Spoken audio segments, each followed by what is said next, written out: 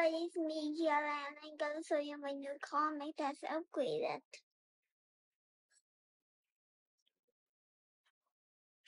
Okay, so let's read. Once upon a time, there was a hospital who had a little baby, and the